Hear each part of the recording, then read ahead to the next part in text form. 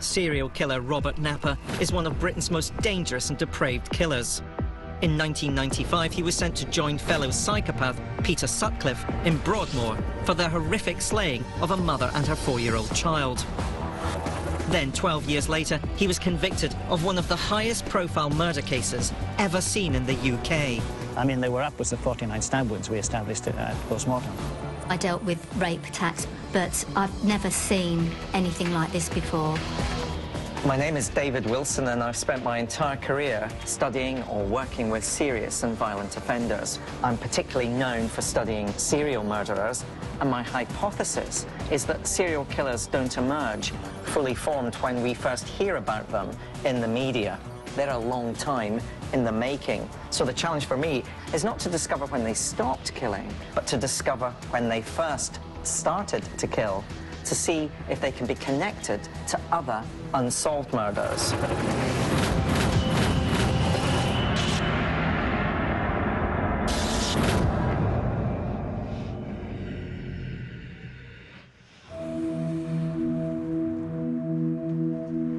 In all my years as Professor of Criminology at Birmingham City University, I've learned one important lesson. If criminology is to have real meaning, it can't just be discussed in libraries or in lecture theatres, but it has to be reconnected to real crimes and to real people. So I'm going to get out of the university and reconsider some of the most complicated modern cases of serial murder to see if those serial killers have been getting away with murder. I want to use my new hypothesis on crime to look at the case of Robert Napper, to try to understand how this evil psychopath was able to evade capture for so long, despite him leaving a catalogue of clues that could have led to his arrest years before and prevented a campaign of brutality and violence against countless women. To find the answers, I first need to understand the crimes. This flat behind me is the site of the last murder that Robert Napper would commit. It was a double murder of a mother and her daughter, Samantha and Jasmine Bissett. And the first thing that strikes me about this scene is it's lots of trees, alleyways, places that Napper might have been able to have spied on his chosen victims. There's me doing the recording. Hello, there's JJ. His chosen victims were 27-year-old Samantha Bissett and her 4-year-old daughter, Jasmine, who were found brutally killed in Plumstead, southeast London, on the 3rd of November 1993. What has shocked police is the ferocity of the murders. A senior officer said Sam Bissett's injuries were horrific. To this day, the killings still haunt everyone touched by them. I've come to meet Samantha's partner, Conrad Elam. Conrad, could you tell me a little bit about Samantha? What sort of person was she? Her day-to-day life revolved around her daughter Jasmine, and waking up in the morning, preparing her breakfast and getting her dressed, and then taking to various nurseries or taking her swimming. She was very, very devoted to her daughter. Can you tell me a little more about Jasmine? What sort of little girl was she? Oh, she was adorable. Had she started school? She was just about to start school. She was just leaving nursery. Actually, on the day of the murder, it would have been her first visit to a school to decide which school she was going to go to. It's my understanding that it was you that discovered Samantha and Jasmine, is that correct? That's true, yeah. Well, that must have been a horrendous scene that you discovered. Yeah, it was a tremendous shock, definitely. I was there most of the time, but I'd sometimes stay at my dad's house in Sidcup. Mm-hmm. That's the reason I wasn't in the flat when she was murdered. Oh, gosh. Otherwise, I might have been there, so... And things might have been very different. Yeah. Instead, Conrad stumbled on a scene of utter horror. I spent 25 years in the Metropolitan Police investigating major crime. The police discovered a scene where an obvious frenzied attack had taken place, a premeditated frenzied attack. I dealt with rape attacks before, and I've dealt with violent assaults, but I've never seen anything like this before. I teach my students that securing access to victims and the opportunity to kill them are the key factors driving serial killers' behaviour. Understand these elements and you will understand the killer's pattern of murder. Knowing how Napper planned his attacks is crucial. One of the windows was not locked. We believe that Napper gained access via that window and attacked Samantha in the hallway. She suffered multiple stab wounds, up to 60 times, and her body was mutilated to the extent that her internal organs were removed, and in fact a piece of her abdomen was taken from the scene as a trophy by Napper. Jasmine was asleep in her bedroom, and we know that she was murdered by asphyxiation, but that at some time before her death she was indecently assaulted by Napper. Thankfully, all stranger attacks are incredibly rare, and unprovoked frenzied attacks like this one are even rarer. A double murder with multiple stabbings demonstrates to me the self-confidence of a killer who's done this before. Crucially, Napper makes two mistakes in this crime scene. He leaves behind a footprint that belongs to a rather unique training boot, and there's also a fingerprint which is left at the scene. Luckily for police, Napper had committed a minor offence 4 years earlier, meaning his fingerprints were on file. At first, these fingerprints were thought to be Samantha's own prints. Uncannily, Samantha and Robert Napper had very similar fingerprints, which was why there was an initial delay in getting the name of the suspect. The most tragic element of this evil crime is that it could have been prevented. In 2009, the Independent Police Complaints Commission published a verdict on the catalogue of errors that allowed Napper to evade capture for years, during which time he left a trail of victims across the southeast of England. One attack on a mother and child little more than a year earlier would become one of Britain's most notorious and high-profile unsolved murder cases of recent times.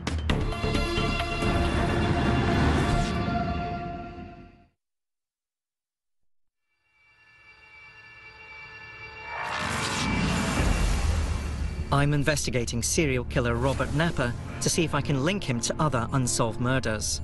After the horrific murder of Samantha and Jasmine Bissett in 1993, police knew they were on the trail of a dangerous psychopath and finally had the evidence they needed to link the crime to Robert Napper.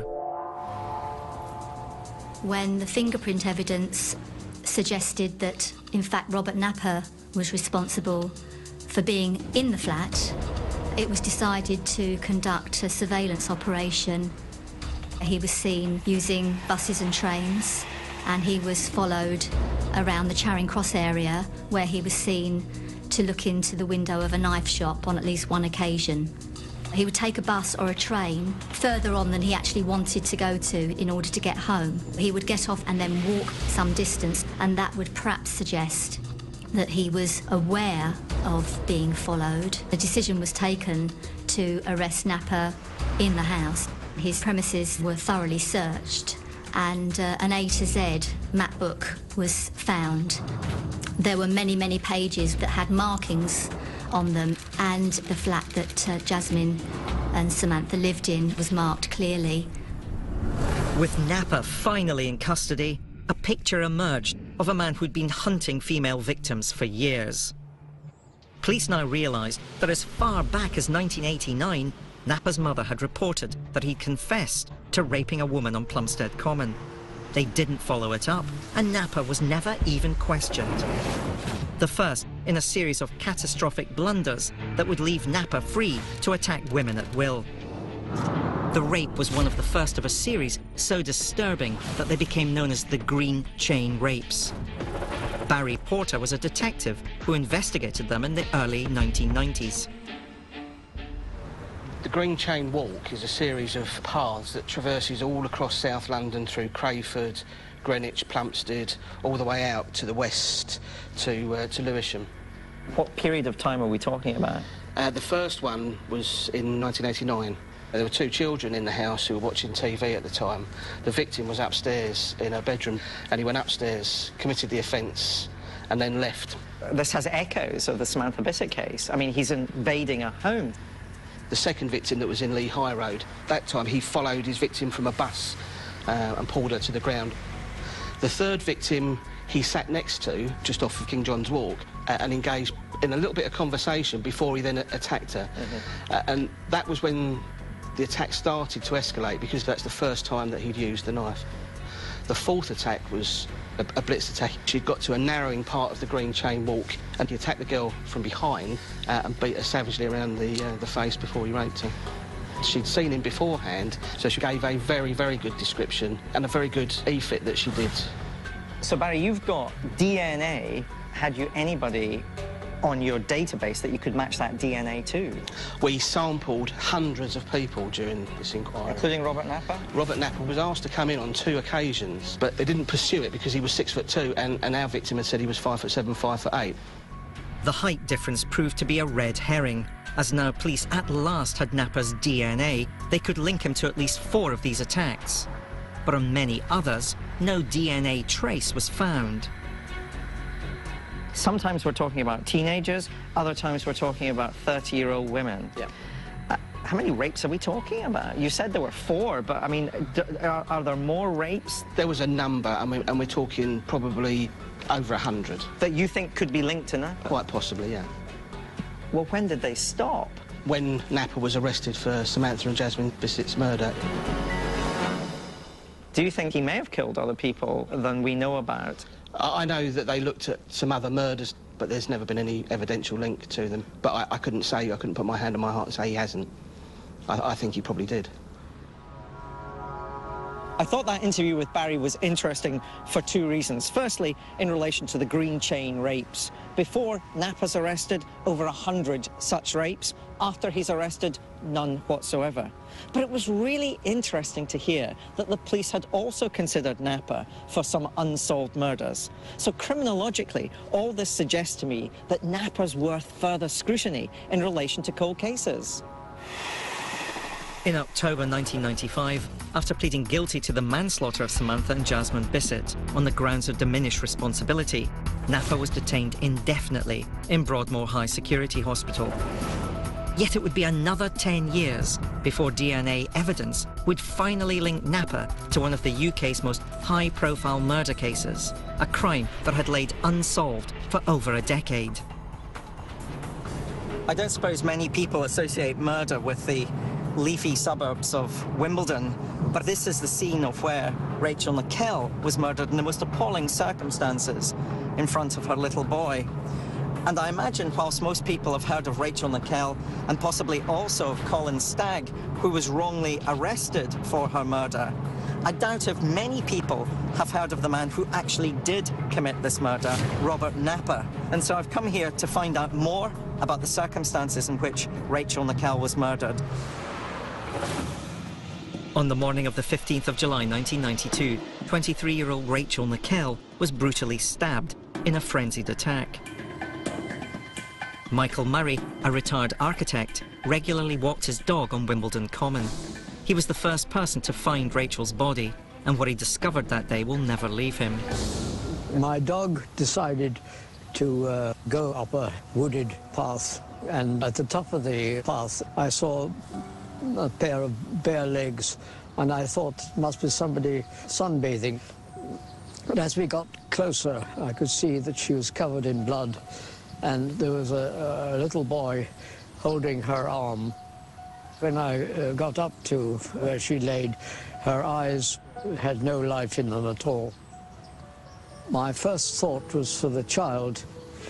I think he was in shock. Was he saying anything? Yes, he just said, "Get up, Mummy." He was trying to pull her up, but she was, of course, dead by then. The young mother was brutally murdered in broad daylight, just a few hundred yards from the famous windmill, which is the Commons landmark. She was found with her throat slashed. Her son, just 2 years old, was found clutching her blood-stained body. The brutal murder quickly became front-page news around the world, leading to one of the most high-profile police investigations in history. Detective Sergeant Ron Turnbull was the first officer at the scene. Ron, were you able to make an initial assessment about the injuries that Rachel had received? Yes, you could see that the majority of the injuries that were upper body and around the neck area. I mean, there were upwards of 49 stab wounds we established at post-mortem. This was a possibility of being a stranger murder, a frenzied attack. Ron, were there any witnesses that were useful to the police at the time? There were a number of women who saw men of various descriptions. One, which became quite important, was a man not far away from where her body was found, actually looking as if he was washing his hands in a stream. They went on to make effids, or artist impressions, of his description. There were obviously suspects that would have to be eliminated. Local suspects, yes. Local suspects. But crucially, Robert Napper was never one of those. Napper was never a suspect for the Rachel Nickell murder. Napper never even came into the radar. The reason that Napper wasn't on the radar was that police had already alighted on the man they thought was responsible. An ephod had been created of a man described as white, 6 foot tall, with a distinctive stoop in his walk. It was here that police made another mistake, referred to in the IPCC report as gross errors of judgment and a misdirected investigation, which would allow Napper to remain free to kill. They fixated on the resemblance between the photo fit and local resident Colin Stagg. Stagg had been on the common at the time, but what no one realised was, so had Robert Napper. Stagg quickly became the prime and only suspect. Investigative journalist Ted Hines followed the Nickell murder inquiry for over 10 years. Robert Napper wasn't originally arrested for the murder of Rachel Nickell, but Colin Stagg was. Why was that? Police officers parachuted in the cracker-style criminal profiler, Paul Britton. Paul Britton produced a profile, as his job, of what he thought the killer would be like. The criminal profile revealed the killer would be between 20 and 30 years old. He'd be a loner and have no interaction with women. On paper, Stagg matched the profile perfectly. But so did Robert Napper. Britton said the chance of 2 people fitting the profile and being on the common the same day was vanishingly small, but 2 people were, and police had already hatched a convoluted sting operation to trap the wrong one. So how did the police then go about trying to get evidence to charge Stagg with Rachel's murder? It was decided to use an undercover police officer as a honey trap. I was suspected of it, you know. I want to tell you, like I told everybody, you know. I've never done anything, you know. Because a lot of people do suspect I did it. Colin Stagg never confessed to the murders, but police were convinced that they had their man, and the case went to court. After 13 months in custody, the judge dismissed the case on the very first day of the trial, and Stagg was finally released. My life has been ruined by stories written to satisfy the strange sexual requests of an undercover police officer. All that time, Robert Napper would be at large. Robert Napper wasn't on anyone's radar. He was the man in the shadows, the guy who crept through the undergrowth, peeping Tom, stalking, but no one knew about Robert Napper. It wasn't until 2006, when new forensic techniques were developed, that a tiny speck of DNA discovered on Rachel's body could be analysed. It was run through the new DNA database, and with Napper already behind bars, they finally made the connection. After 14 years, Rachel's killer was finally brought to justice, and Napper was returned to Broadmoor indefinitely under the Mental Health Act. Rachel Nickell was murdered in July 1992, Samantha and Jasmine Bissett in November 1993, and the escalation between those 2 murders is quite horrific. That's the behaviour that you can't simply switch off. And if you think about the dates between Rachel and Samantha and Jasmine, we've got a 16-month gap. I think Napper must have been killing between those 2 events, and that's what I've got to investigate.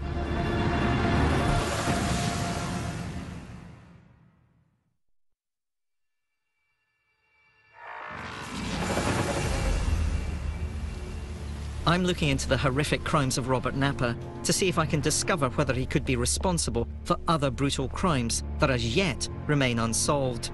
To do this, I want to enlist the help of some of my most talented postgraduate students at Birmingham City University.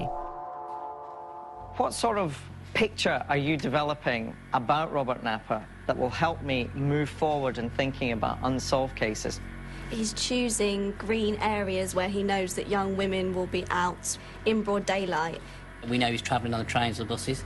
They're saying that Napper regularly travelled through the underground or using the rail network. That means that he's kind of geographically mobile. So I have to consider the whole greater London area.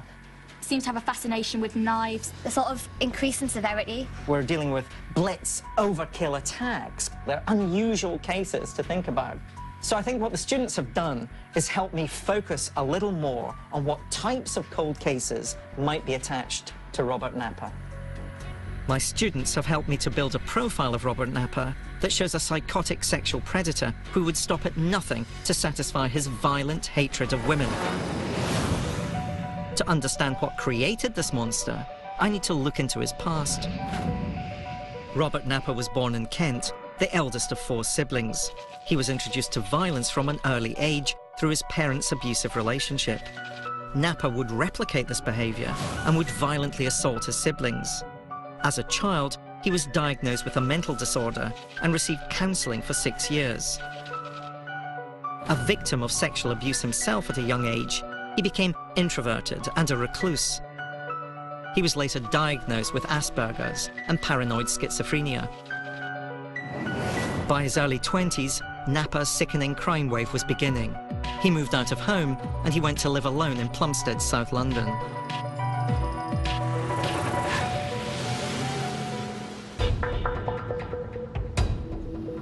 Napper applied for a job and we took him on.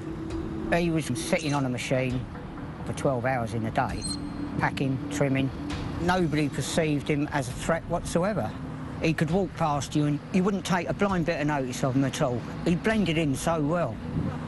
As far as I was concerned, he was totally normal. He was obviously an incredibly clever man, or cunning, for the length of time he got away with this.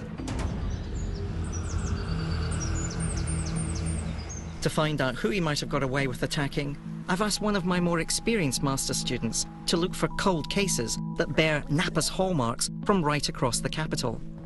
So, Grace, I asked you to research unsolved knife attacks on lone women between 1989 and 1994 in the Greater London area. What have you discovered? The first one is Claire Tiltman, who was killed in Greenhithe, Kent, Greater London, in 1993 at the age of 16.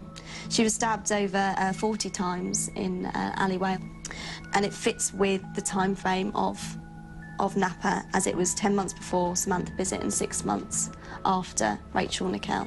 So, Grace, what was the second case you came across? The second case was of Jean Bradley, who was killed in 1993 in Acton. She was killed in a frenzied knife attack.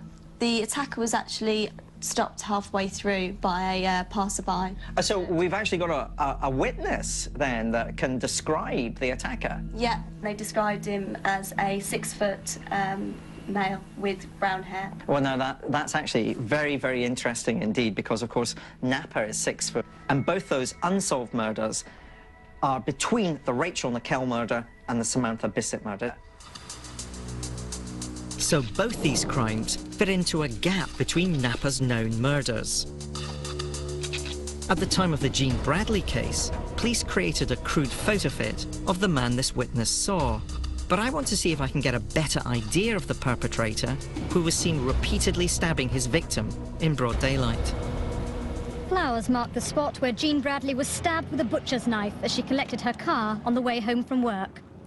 The high-flying executive was knifed repeatedly in what appears a random and motiveless attack.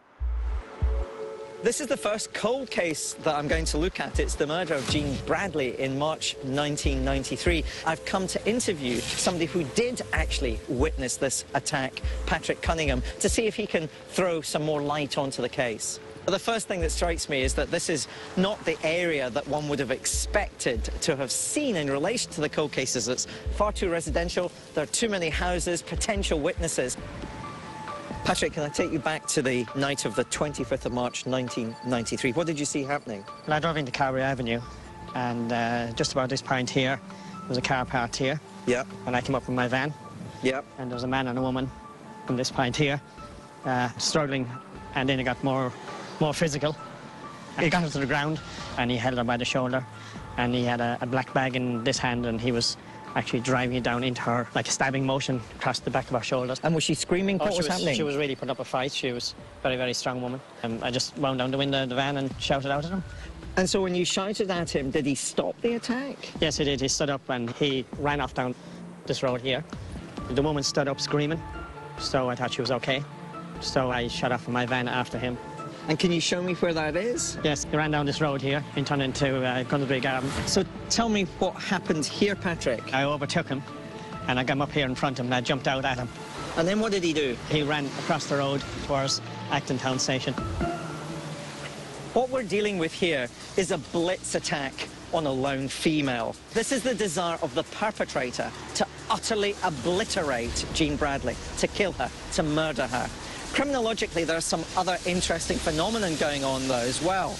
Because when he's spotted, he comes back to this particular area and is eventually lost in the South Acton estate. Now, that seems to me to imply some things.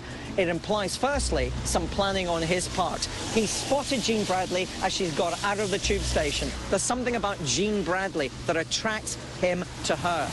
Now, if we have a witness, and we must use that witness to build up a better picture, visually, facially, of who it is that we're dealing with. Patrick's photo fit of Jean's killer didn't produce any concrete results, but it was using very outdated methods to produce what looks more like a caricature than an exact likeness.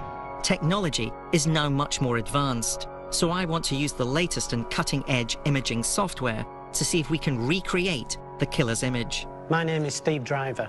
I'm a forensic artist. I use the latest EFIT-V colour software, which is the most advanced facial composite software in the world. Police forces using this software have reported detection rates rising from approximately 15 to over 50%.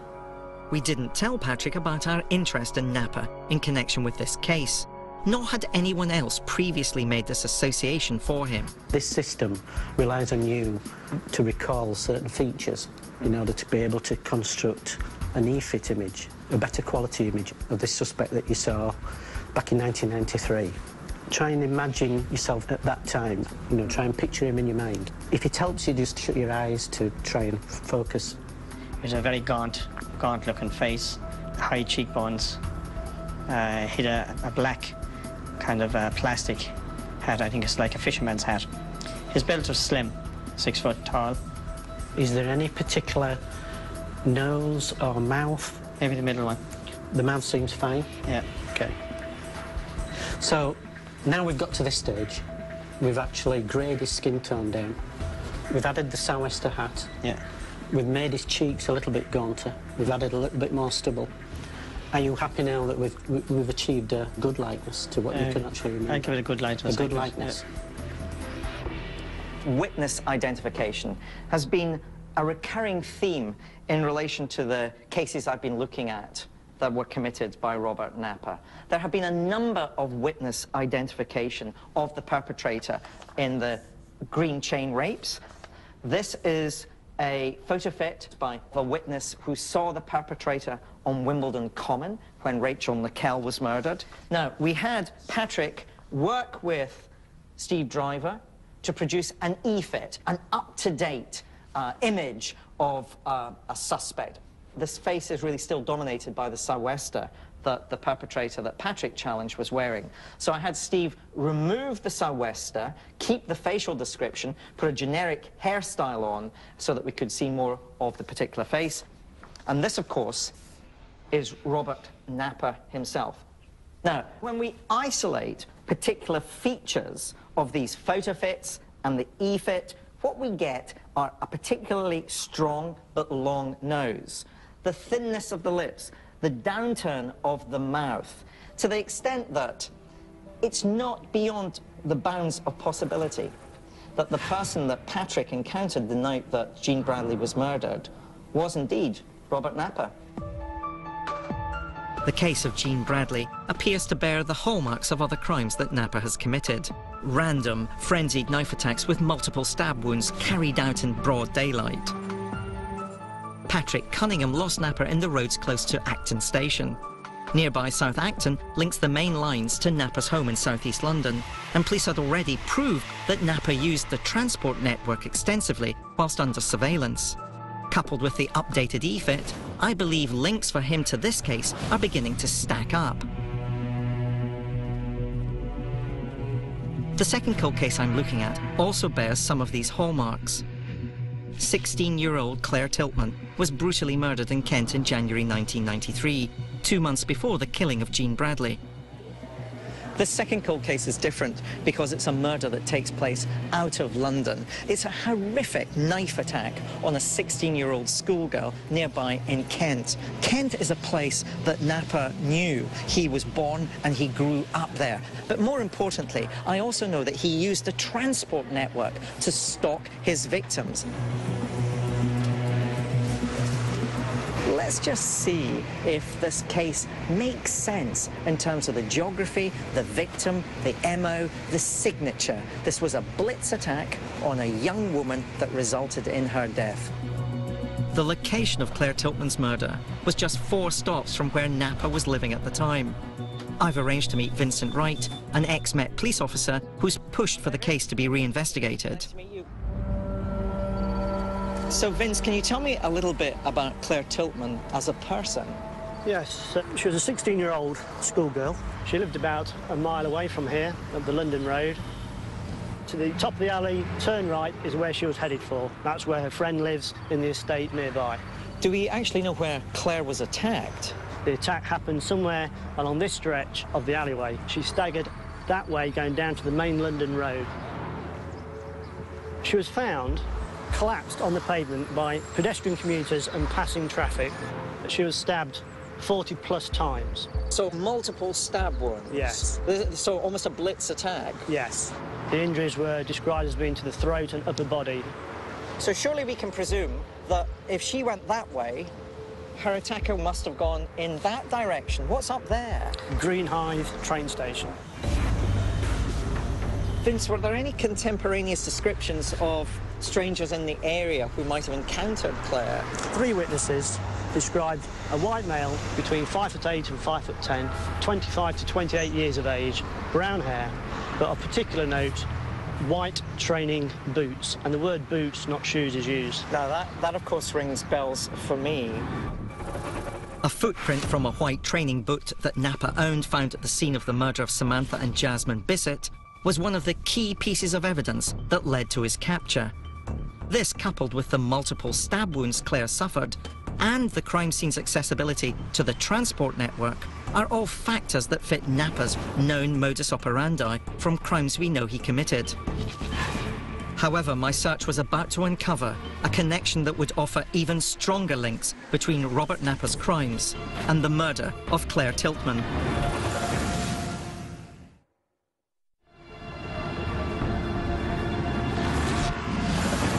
Serial killer Robert Napper got away with horrific crimes for years, following a number of police errors. Looking at the unsolved murder of Claire Tiltman in 1993, I believe that there are also possible connections to Robert Napper. Former Met police officer Vincent Wright believes there are too, and has been investigating the case for over a decade. Vince, what sort of information have you been able to gather? It was checking reports, checking local newspapers, writing letters to hospitals, bit by bit, piece things together. And it certainly has, to my mind, Napper's signature on the attack. Surely the police, as an institution, must have been just as interested in this perpetrator, Robert Napper, and his potential connection. Yes, they were. They formed Operation Enigma, and that threw up a statistical correlation between Rachel Nickel and Claire Tiltman. Now, that's new information.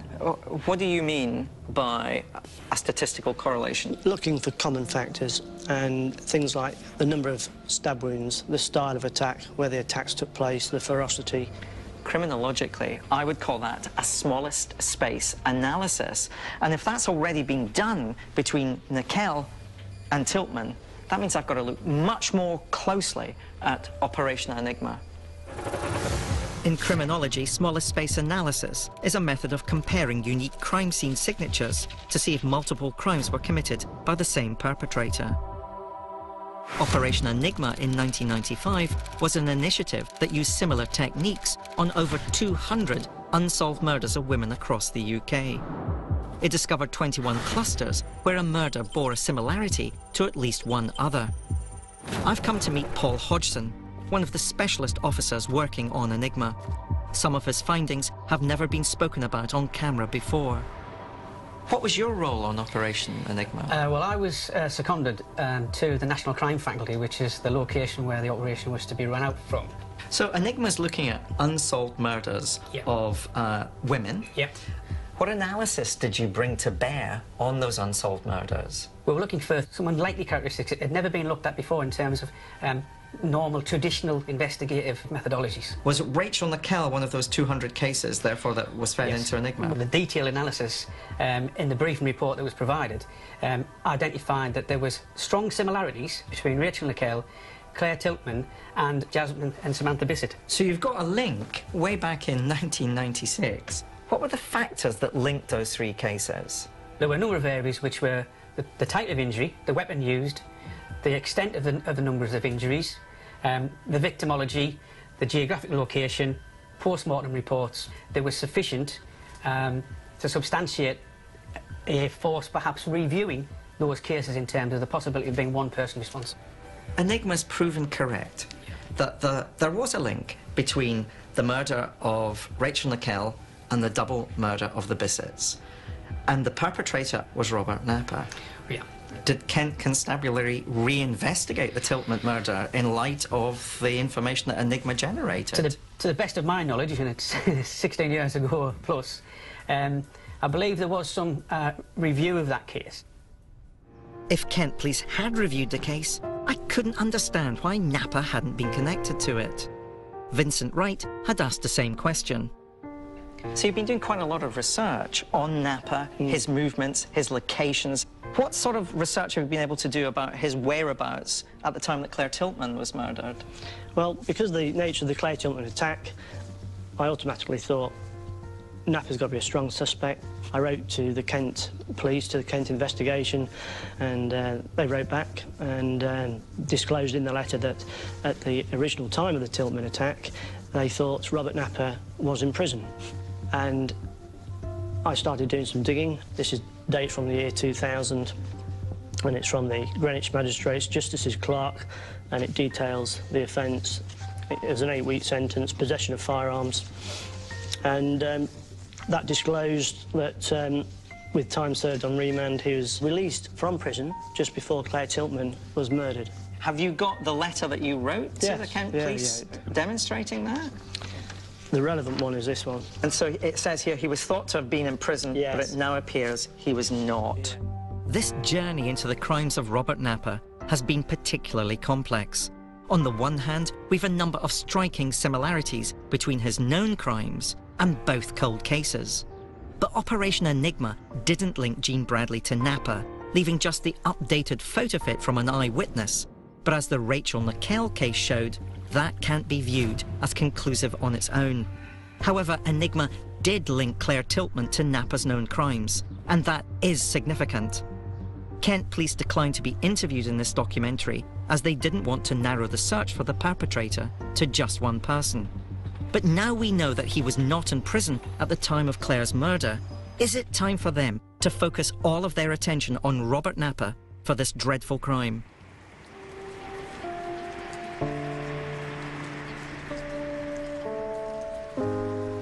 To mark the 20th anniversary of the murder of Claire Tiltman, a vigil has been arranged in her memory. Claire's friends and family have continued to campaign for justice. This unsolved case is still raising questions in the most public forum in the country. Speaker, 20 years ago this week, Claire Tiltman, a 16-year-old Dartford Grammar Girls' School pupil, was stabbed to death in my constituency. Nobody has ever been convicted of this crime. Could the Prime Minister assure the House that this government will continue to provide full assistance to Kent Police to help bring justice for one of Britain's most brutal and unsolved murders? It is a particularly tragic case because, as he says, the parents of this girl have both died. What I would say is, of course, we will do everything we can, but above all, I think it's for other people, anyone who knows anything about this case, to talk to the Kent Police, because in the end, it is their responsibility to try and solve this case. Although Kent Police say this is inaccurate, I understand that new DNA techniques have found a blood spot on Claire's jacket, which hasn't yet been tested to see if it matches Robert Napper's DNA. Some people will argue that with Robert Napper behind bars, he can't harm any other women. But that's not the point. The point is that the people behind me in this church who walked earlier in Claire's memory want answers. And most important of all, the family and the friends of Claire want closure. And as far as I'm concerned, that closure is only ever going to come when the police investigate further The idea that Robert Napper is the potential perpetrator of Claire's murder. We stick with real-life crime tonight and the Yorkshire Ripper, who never struck twice in the same place, but eventually he was to make a very simple mistake. Crimes That Shook the World is next.